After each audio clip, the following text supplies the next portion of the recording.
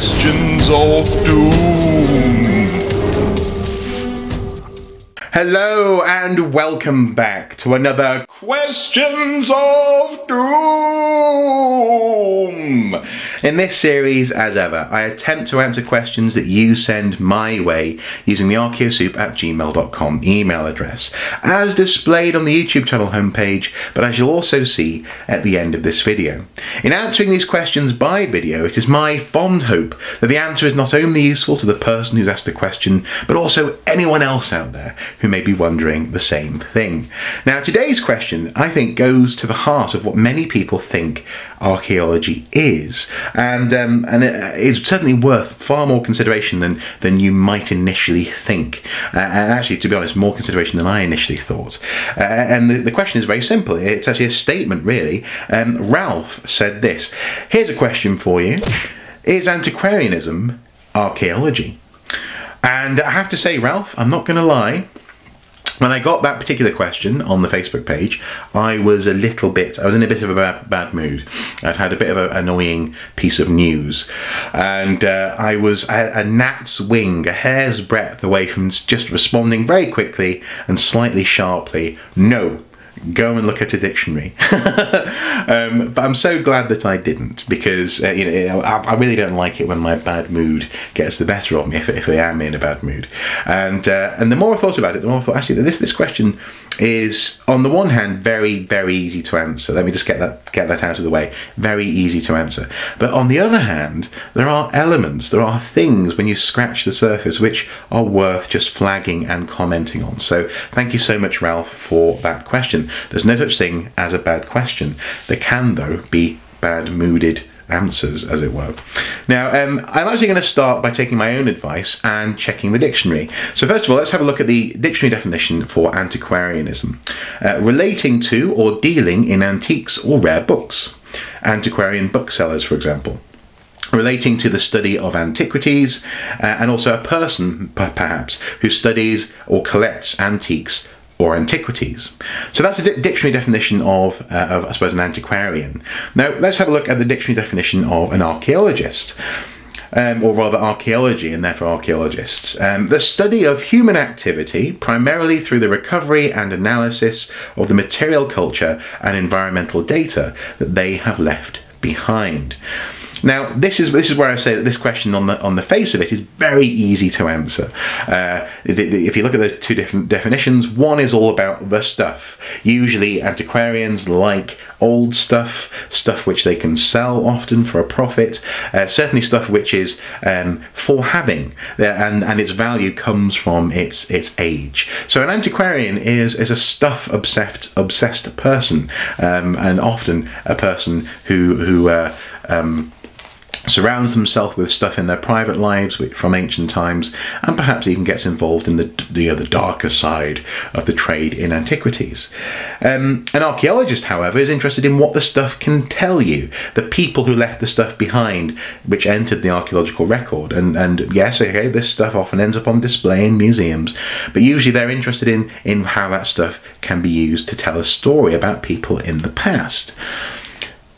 But even though the answer is straightforward and simple, I could just end this video there.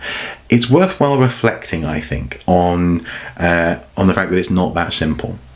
If we consider, for example, two fictitious archaeologists, Lara Croft and Indiana Jones, these are two of the most famous, I suppose, representatives, symbols of archaeology, certainly in popular culture around the world.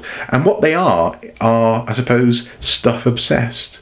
Usually they're chasing down individual treasures or individual keys to get into tombs full of treasure.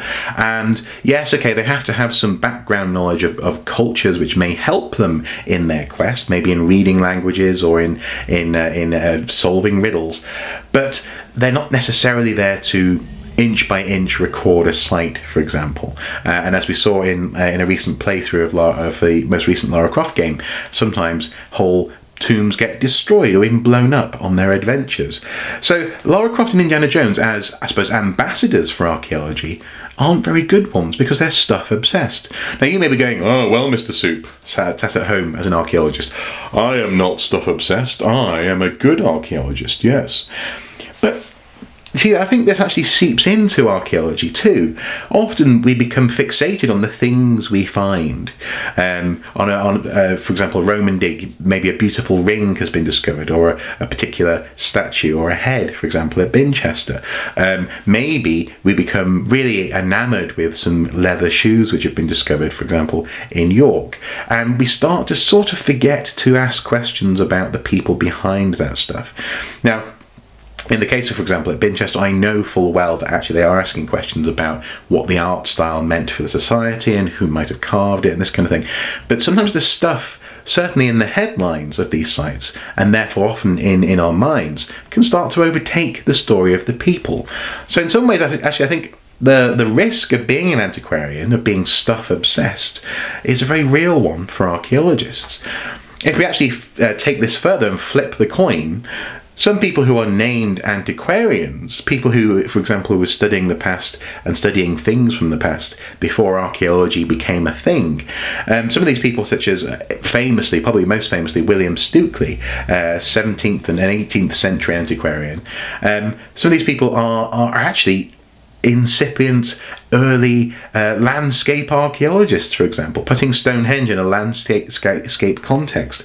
Sure, making lots of assumptions which later we prove to be wrong, or we sometimes dismiss as being naive, but nonetheless trying to figure out what the monument means. And is that not archaeology, or a form of archaeology? Now, clearly, people who are antiquarians, especially, for example, from the 16th and 17th into the 18th and 19th centuries, did start to take on that hoarding, selling, curiosity cabinet owning sort of mentality.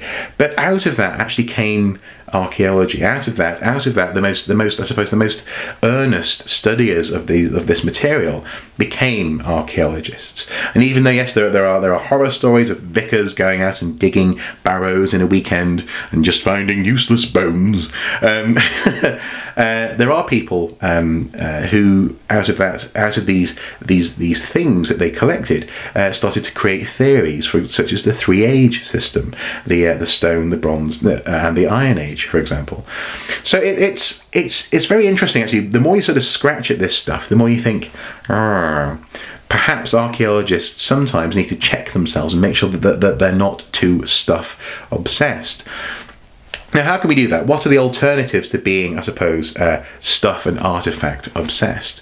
Well, one is one which actually I flagged in this month's, last month's Soup News, and that would be, for example, the work of Sarah Parcak, who uses the very definition of remote sensing, satellites in orbit, to try and understand archaeological sites. She's not really stuff obsessed necessarily. She uses stuff to find stuff.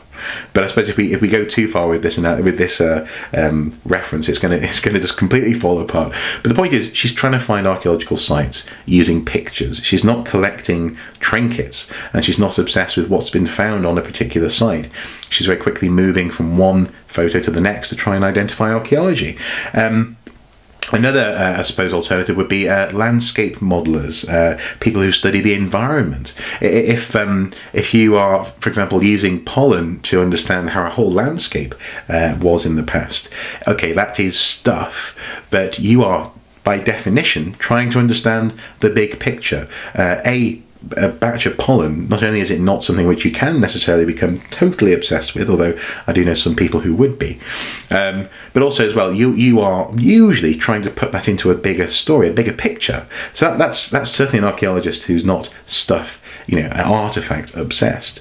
People who try and model the environment often use, for example, things like ice cores, which, unless you have a deep pocket, it's going to be very difficult to keep an ice core at home in the temperatures which are required. So again, there's an archaeologist who's probably a little less touched by stuff, and therefore a little more pure, perhaps, in their thinking. Of course, I'm exaggerating slightly. And then also there are those who look at the psychology and the neuroscience of the past, who, yes, okay, they might be a bit obsessed with stuff because they have to study, for example, skulls and brains and the thinking of people, which often revolves around stuff. But again, it's hard to, or harder perhaps, to just rely on one thing, you know, one, as I said, one ring, one trinket, one treasure, one artifact.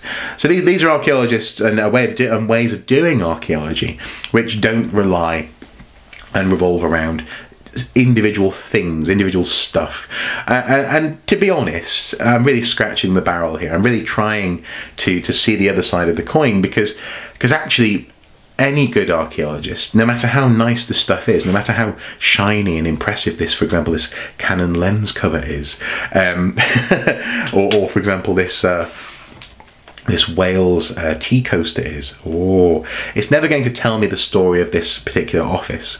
All you know is that I have a camera and an affinity for Wales at this point, based on that evidence.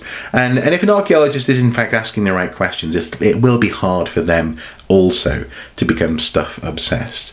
As long as they're constantly asking, why is the stuff here? What does it mean for the people who put it here? And also, you know, attendant questions about, for example, the environment and the buildings and you know, so on and so forth.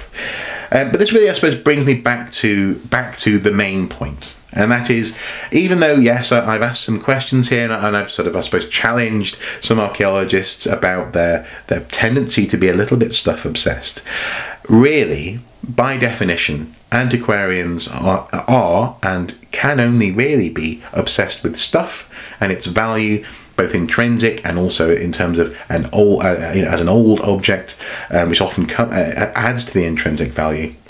Whereas an archaeologist, while they can lean towards being a bit stuff obsessed, should be asking about the people behind the stuff, the people underneath the stuff, the people, in fact, incidental to the stuff as well. Sometimes the stuff can be about, for example, environment, or can be about an activity which only hints at people, and therefore actually they're desperately trying to claw their way to the people who are in the background of the stuff which has been found.